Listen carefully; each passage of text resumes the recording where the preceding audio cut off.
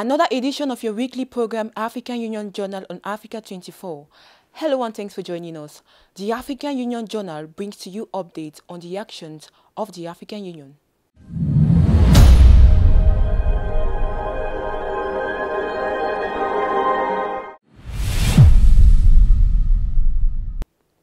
The number of people forced to flee because of war, violence and human rights violation is increasing on the African continent.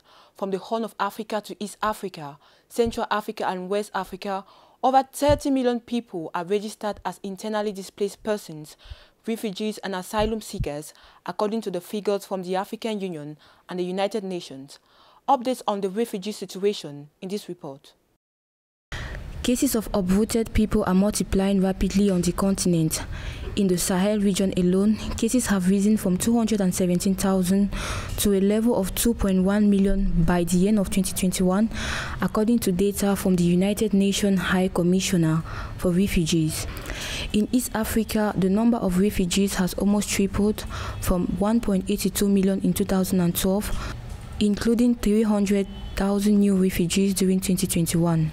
Across the continent, the situation deserves the attention of states and partners, according to the African nation. 6 of the most important crises with alarming humanitarian consequences are in Africa, with more than 13 million displaced people, refugees, and asylum seekers. It returns us to our responsibility to take the evil by the root through a prophylaxis of tensions, addressing the root causes of humanitarian situations, because it's better to prevent than to try to cure. In South Sudan, which has one of the largest flows of forced displacement in Africa, nearly 2 million people in the country are internally displaced.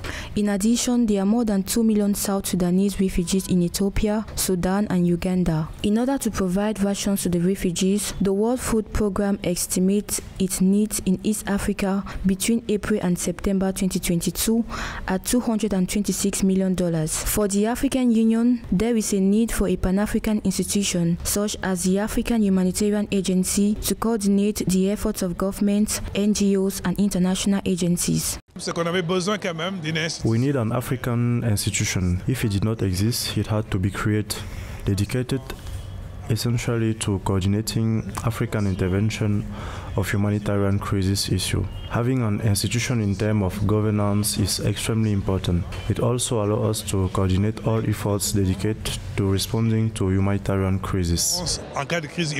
Forced displacement is mainly due to protracted conflicts, inter-community conflicts, persecution and human rights violations, food insecurity, limited access to basic social services, among others. To limit the displacement of populations in countries affected by conflict, international agencies recommend thinking about strategies that are not solely military.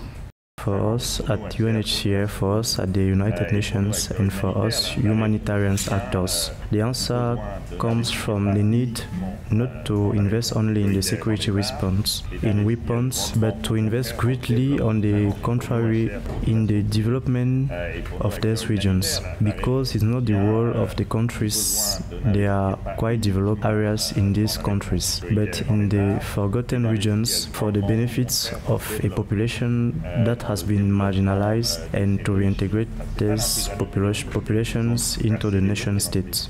Sub-Saharan Africa alone accounts for more than 26% of the world's refugees, according to the United Nations. In West and Central Africa, there were approximately 11.9 million people of concern to the United Nations High Commissioner for Refugees at the end of 2021.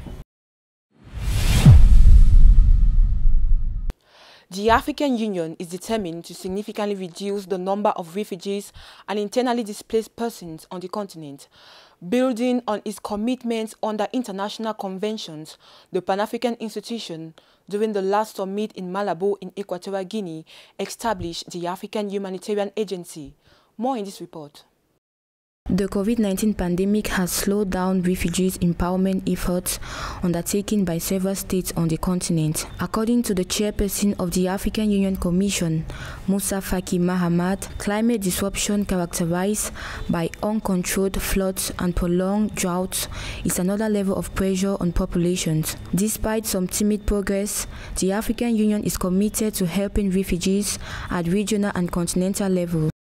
Dans une démarche proactive d'anticipation. The African Union has developed normative and operational instruments to improve the living conditions of refugees and internally displaced persons on the continent.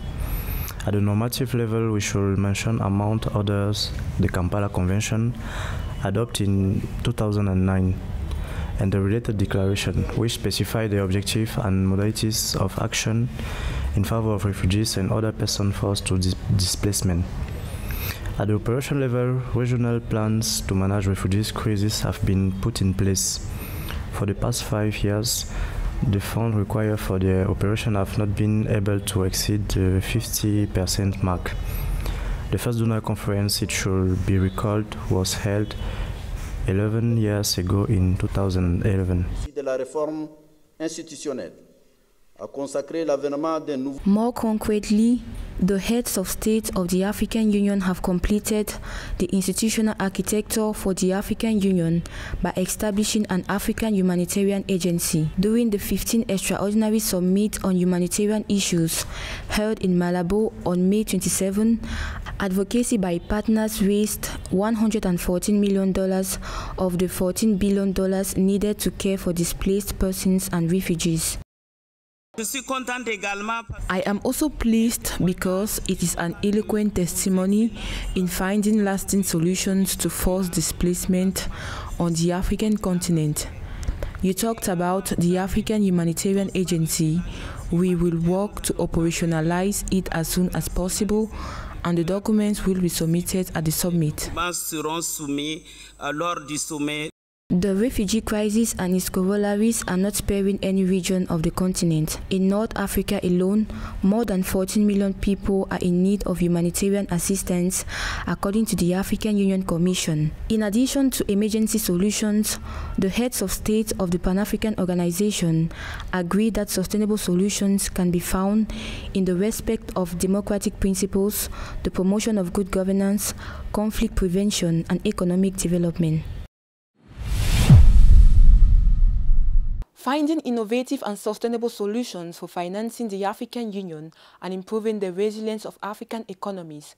This was the objective of the high-level meeting on the financing of the African Union held on the 13th to the 14th of June 2022 in Rabat in Morocco. Let's follow this report.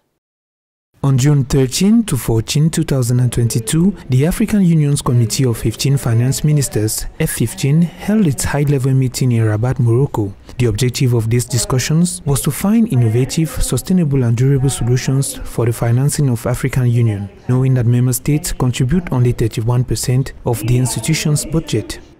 We are here to look into issues of financing the Union's agenda of integration, of development, of sustainability, self-reliance, and how that can be achieved against the odds of the challenges of COVID-19, of the Russia-Ukraine conflict, and other challenges constraining the fiscal space in the member states, how that can be achieved. Long before the current crisis, about 30 member states of the Pan-African institution were already in default, a situation that creates a significant funding gap between the projected budget and actual funding, hindering the effective implementation of the African Union's program. To address this situation, the African Union adopted in 2016 a decision based on a levy of 0.2% of the value of eligible goods imported into a member state of the institution. Only the decision, which should be operational since 2017, is struggling to be implemented. La performance budgétaire de l'Union africaine The budgetary performance of the African Union should be made a top priority in order to make the much hoped for transition from a logic of means to a logic of results. Indeed, the funding constraints that currently weigh on the Union's budget should encourage us not only to seek additional sources of funding, but above all to optimize the use of available resources. L'utilisation des ressources disponibles. Participants at the African Union refinancing meeting also discussed a number of hot topics, including post-COVID-19, the Ukrainian crisis, and economic recovery, all aimed at building the resilience of African economies.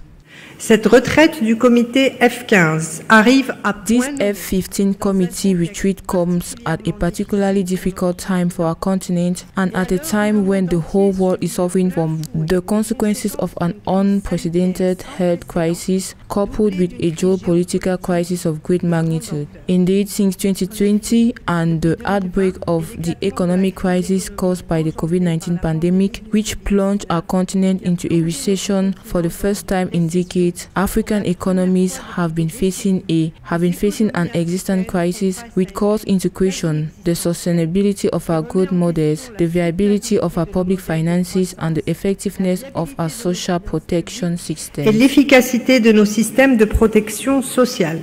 Beyond its intended purpose, this high-level meeting was attended by, among others, finance ministers of AU member states, the AU Commissioner of Economic Development, Trade, Industry and Mining, experts from the committee's finance ministries, permanent representative as well as representative of the AU Commission and the African Collaborative Budget Reform Initiative.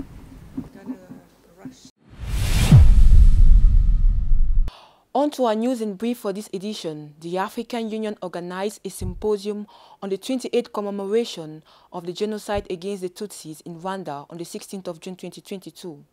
The second extraordinary session of the African Union Specialized Technical Committee on Transport, Transcontinental and Interregional Infrastructure and Energy approved urgent measures to address the impacts of the Russian-Ukrainian crisis and the African Common Position for COP27. And the African Union held a specialized training course for African election observers in Rabat, Morocco, from the 13th to the 17th of June 2022. Department of Political Affairs, Peace and Security of the African Union Commission organized on June 16, 2022 at the African Union headquarters in Addis Ababa a symposium on the 28th commemoration of the 1994 genocide against the Tutsis in Rwanda. In his speech for the occasion, Bankole Adeoye, Commissioner for Political Affairs, Peace and Security of the African Union Commission, specified that this symposium aimed at providing recommendations to political decision makers on how to fight against all forms of manifestations of genocide, should also provide a platform to address emerging threats to stability and national cohesion in African societies. Nearly 300 participants took part in this work initiated by the African Union, the Embassy of the Republic of Rwanda in Ethiopia, the Permanent Mission to the African Union in collaboration with the Institute for Peace and Security Studies. The second extraordinary session of the African Union Specialized Technical Committee on Transport, Transcontinental and Interregional Infrastructure and Energy was held from 14 to 16 June 2022 at the African Union headquarters in Addis Ababa. The session discussed the impact of the Russian-Ukrainian crisis on the energy and infrastructure sectors in Africa, the ripple effects of which cut across many sectors. Another critical topic addressed during this working session was the Common African Statement on Energy Access and Energy Transition, expected at COP27 to be held in Egypt in November this year. Thus, decisions on the Russian-Ukrainian crisis, the Common African Statement on Energy Access and Fair Transition in Africa, the dispute settlement mechanism on the Single African Air Transport Market, and the revised African Civil Aviation Policy was taken during this task. The Department of Political Affairs, Peace and Security of the African Union Commission and the Ministry of Foreign Affairs, African Cooperation and Moroccan expatriates of the Kingdom of Morocco organized from June 17, 2022, a specialized training workshop for African Union short-term election observers. This workshop, which brought together 30 participants from the 5 regions of the African continent, has at its main objective the capacity building of short-term election observers from the African Union in different areas of election observation. In his speech, Bankole Adeoye, Commissioner for Political Affairs, Peace and Security of the African Union Commission, reassured on the importance of such a continental program which will contribute to increasing transparency, impartiality, fairness and probity of electoral processes in Africa. Nasser Bourita, Moroccan Minister of Foreign Affairs, stressed the importance of election observation and monitoring as integral parts of democratic and electoral processes in Africa.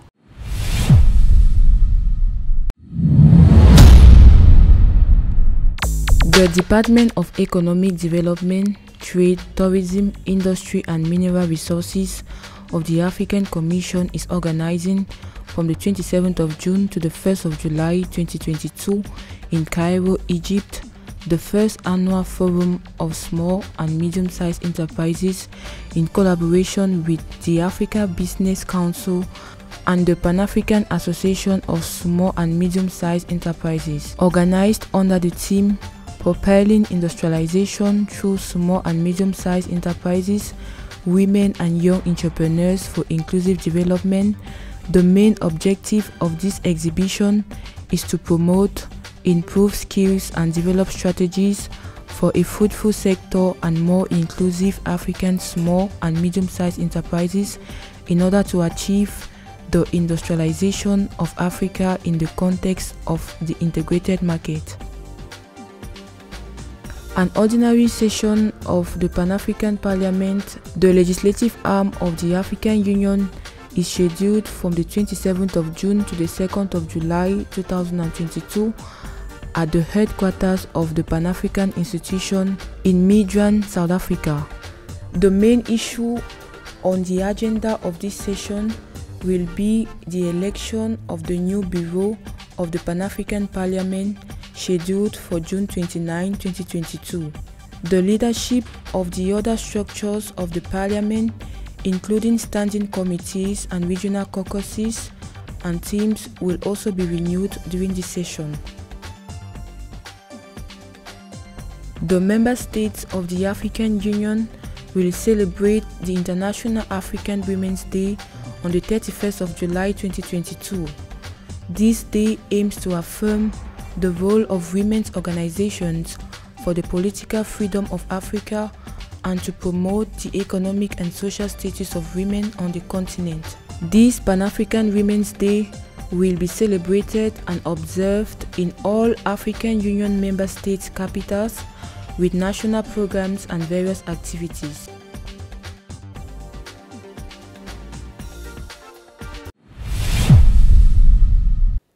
Monique Nsanzabaganwa is the first woman to hold the post of Deputy Chairperson of the African Union Commission, a position she held since February 2021.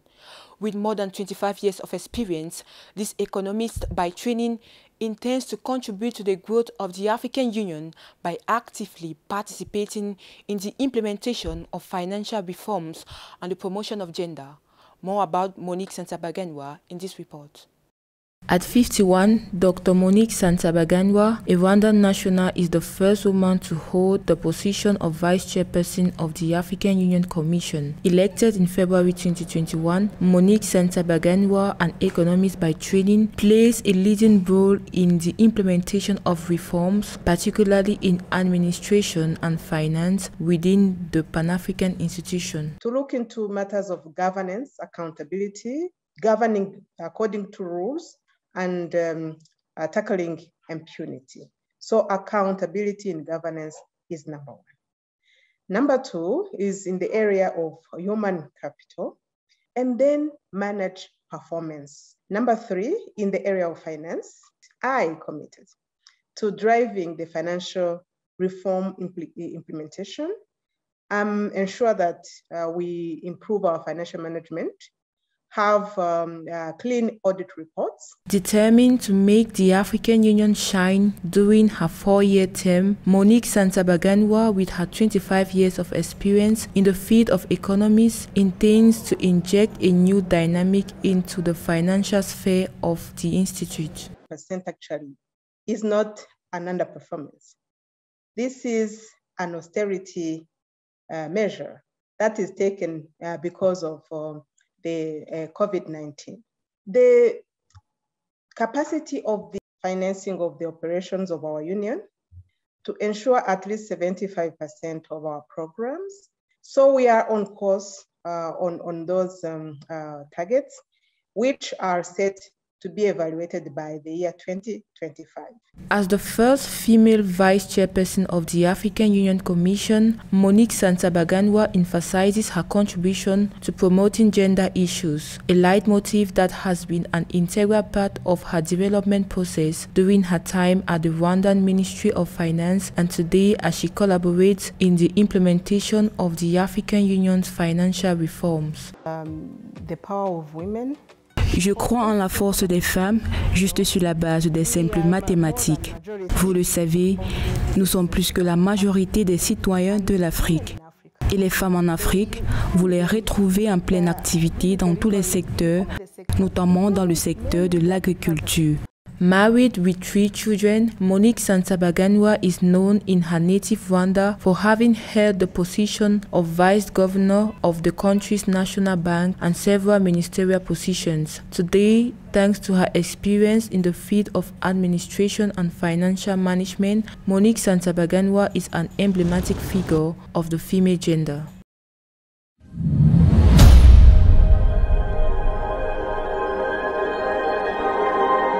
Thank you for watching the African Union Journal. Stay tuned for more programs on Africa 24.